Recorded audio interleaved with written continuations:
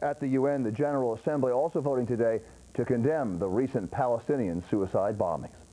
Police shoot a man who was dressed in a police uniform.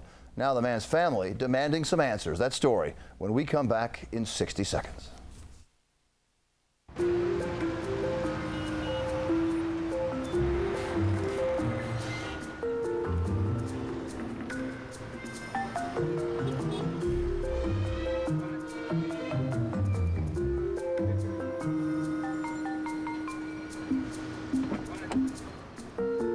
Escape perception. Embrace reality. The Accord for 2004 from Honda. At Sims, our automatic markdown price tag on all dresses shows you when and how much each markdown will be. When we receive a current $100 designer name brand dress, we price it $59. If it remains on the selling floor for more than 10 days, it's marked $50. More than 20 days, $42. And after 30 days, you can buy that $100 designer dress for $35. At Sims, an educated consumer is our best customer.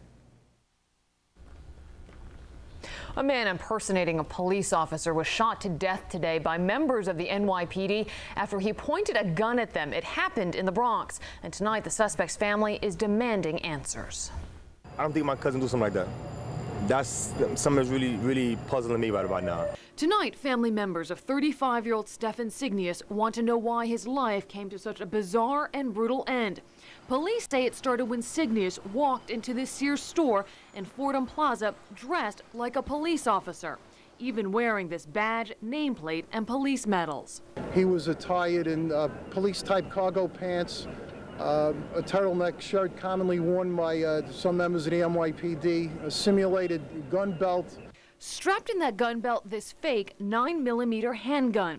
When Signius started acting suspiciously, a security guard inside the store notified nearby officers.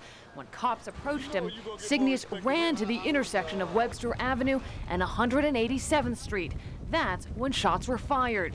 Witnesses say they couldn't understand why they were seeing cops shooting at one of their own. The guy was dressed in blue. It was, you know, like the guys in blue going at one another. You know, it was pretty, like, mysterious to me. Police claim Signius pointed the gun at officers, refusing to back down. As far as I know, we fired first after this fellow refused to drop the gun. Now remember, he continues to advance on our police officers with this gun in hand. His family, though, claiming he was shot in the back, and they want to know why. If he was that much of a threat, why did he get shot in the back? And tonight, the medical examiner's office has yet to reveal where Signius was shot. Meantime, investigators and family members are still trying to figure out why he disguised himself as a cop in the first place. Criminal charges could be filed as early as next week against those Long Island high school football players accused of sexually abusing younger teammates. Prosecutors in Pennsylvania have called a news conference on Monday to discuss the case. They say only that they have an announcement to make. 3 varsity players were suspended from Mepham High School in Belmore, and the school has canceled the entire football season. The alleged attacks took place during a preseason training last month in the Poconos. When we come back, Sam has a weekend AccuWeather forecast you very well may like, and a dramatic stowaway rescue during Isabel. That story and more next on Eyewitness News. Open your road to adventure. Saturday at 7:30, ABC7 presents The Reading Revolution. Jamie Lee Curtis shares exciting new ways to get your kids reading. Plus, see how scientific breakthroughs are helping people to overcome reading problems. Join ABC7's Bill Evans for The Reading Revolution. Saturday at 7:30, right here on ABC7. Are you sure about this? So this is that hill descent control feature. Right.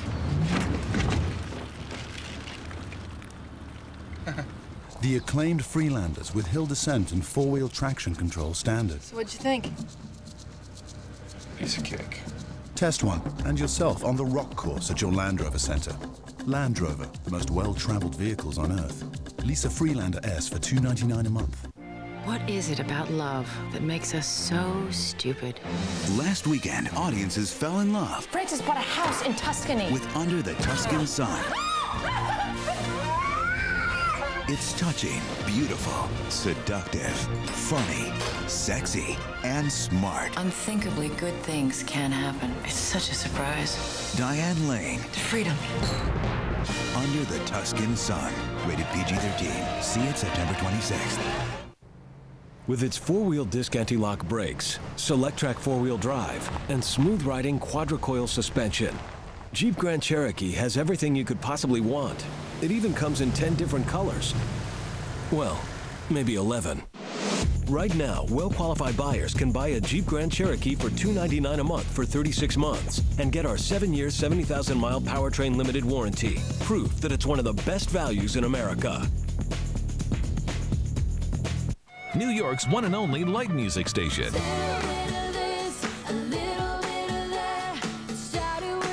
106.7 Light FM. I'm Dinah Williams. On Up Close this week, the view from Capitol Hill. New York Senator Chuck Schumer on jobs, troops in Iraq, and are we ready for another terror attack? Up Close Sunday at 11. Bring back the old neighborhood. You hear that phrase a lot in New York City. Usually it's just a pipe dream, but now some of the folks in the heart of Canarsie in Brooklyn are trying to do just that. Call it economic CPR, and this time it just might work. Here's Sandra Bookman. For years, it was the 7-block heart of Canarsie. The Avenue L shopping strip was the place to be. You remember when it was really hopping. That's right. As a matter of fact, the first movie I've ever gone to was in the Canarsie Theater over 50 years ago. And the theater is still serving moviegoers today, though Assemblyman Frank Sadio admits the street around it has lost its luster. What we need to do now is let some of the newer people who've moved here in these last 10 years to begin to understand the value of Avenue L as a shopping strip. Like many New York City neighborhoods, Canarsie has undergone a transition, especially over the last 10 years, from predominantly Italian Jewish to Caribbean. For a while, the changing clientele led some longtime businesses to close, but new enterprises have opened their doors. The vacancy rate here, only about 10%. The owner of this medical supply company is among those working hard to convince the disillusioned that Avenue L is making a comeback. It's hard. It's just like they don't have the belief, they don't have that, but I'm trying to push that spirit because I have it. I'm excited, I want to see the change. And there has been some change recently. Fresh blacktop graces the roadway and new decorative light fixtures are just weeks away. The improvements in part thanks to a task force of merchants, civic leaders, and elected officials. The first thing we have to find out before we go off and spending taxpayers' money is what it is that people want to see here on Avenue L so that we can put it here, not just presume we know the answer. Facade improvements, more parking, better marketing, just a few of the early suggestions aimed at making Avenue L the place to be in Canarsie again. Sandra Bookman, ABC 7 Eyewitness News.